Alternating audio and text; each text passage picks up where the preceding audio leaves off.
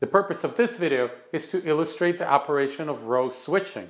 And actually it's our first example of a linear system where we don't a priori know the solution. So let's discover what it is by Gaussian elimination and along the way deal with row switching. So our first order of business is to eliminate this 2. Of course we will use 1 as our pivot. And the operation is subtracting 2 of the first row from the second. That multiple 2 always equals the ratio of this entry to this entry. So all of the other entries just come along for the ride. And it's the relationship between the leading entries, the entry corresponding to the pivot, that determines the multiple. So in this case, the multiple is of course 2 or minus 2 if you want to discuss everything strictly in terms of addition. But we'll use the word subtract. So we're going to subtract 2 of the first row from the second, giving us 0, 0, 1, 0, 0, 0, 1, 0. And this 0 is a little bit troublesome because this is where we ordinarily expect to see a pivot. But for this system, it's just not in the cards. So 1 and 0 here. Okay, well, we'll deal with this in a moment. Let's proceed with Gaussian elimination and use this pivot to eliminate the 3. And of course you do that by subtracting 3 of this row from the last, giving us 0 by design, 1, 2, minus 1. 0, 1, 2, minus 1. All right, we would like our next pivot to come from here. But this entry cannot be used as a pivot because pivot cannot be 0. If it is 0, you wouldn't be able to eliminate anything with it. So there are 2 choices right now. You could use this one as the pivot and start eliminating everything above it in this case. Or you can use this one as a pivot. That's just some of the initial thoughts that you might have. Well, the convention is to have pivots in consecutive rows, which would actually point to this one as our next pivot. But there is an even more important convention, and that is to have pivots, as far as columns are concerned, as early as possible. And that will point to this one as our pivot. And besides, the other convention, that pivots should come in consecutive rows, can be satisfied simply by switching rows 2 and 3, which will put this one and this position exactly where we want it. So the rows of the pivots are entirely up to us. Because we have the operation of row switching up our sleeve, we can always achieve the situation where the first pivot comes in row 1, the second pivot, if available, comes in row 2, the third pivot, if available, comes in row 3, and so forth. So which rows the pivots occur in is entirely up to us. Which columns the pivots occur in is not entirely up to us, as you will see from the next example. But if we can make it appear earlier, then we should certainly take advantage of that. That's part of the convention in Gaussian elimination. So our next step, so this is our pivot, and our next step is to switch rows 1, rows 2, and 3. So row 2 will now be 1, 2, and row 3 will now be 0, 1. So row 2 is 1, 2, and row 3 is 0, 1. This is our pivot. Let's now not forget to do the same thing on the left-hand side.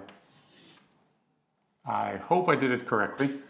Okay, so now all our pivots are exactly where we want them to be. So let's proceed with Gaussian elimination. And maybe at some point, the relationship of the right-hand side to the columns will become apparent and we won't have to go any further. So at this point,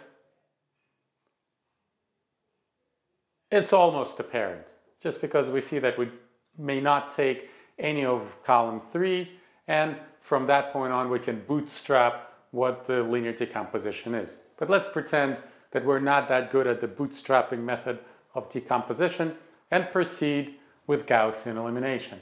So here's our pivot, and naturally this is our pivot, and it's actually a very valuable tradition in Gaussian elimination, to first march from left to right and eliminate everything below the pivots.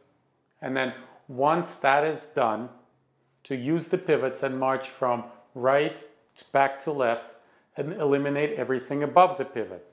Now, it need not be done in that order at all. In fact, when you're writing code for Gaussian elimination, it may be easier, although not necessarily better from the point of view of accuracy and so forth, for every pivot that you find, to eliminate everything above it and below it, only then move on to the next pivot. So it's up to you. But in our manual exercises, let's adopt the convention that we'll first march to the right and eliminate everything below the pivots, and then march back to the left, eliminating everything above the pivots. It will actually result in fewer calculations. And these operations, this approach to Gaussian elimination, actually has some terminology associated with it.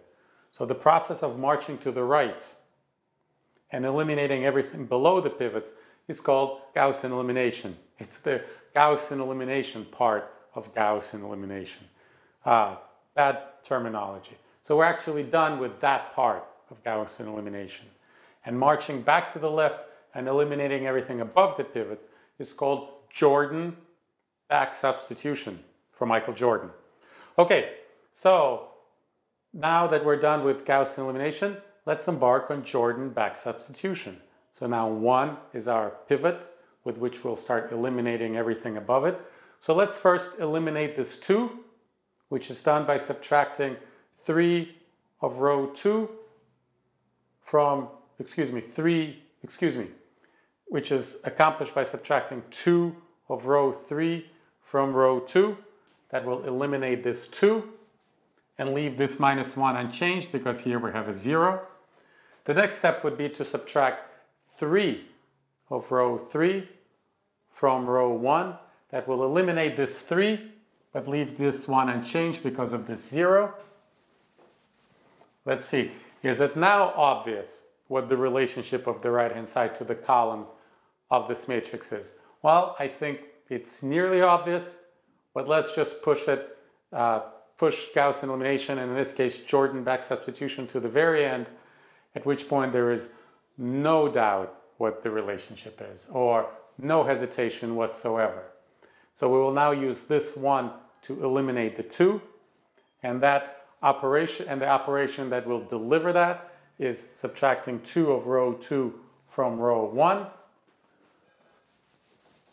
which is puts a 0 here. And now let's be careful. Subtracting 2 of row 2 from row 1, it's minus 2, subtracting 2. So it's actually subtracting minus 2. Subtracting minus 2 is the same as adding 2. So this is a 3. And so now there's absolutely no hesitation of how to represent this column as a linear combination of the columns on the left, because these are the perfect columns with respect to which to decompose. And it's also evident that these columns are linearly independent. So the null space is the trivial null space.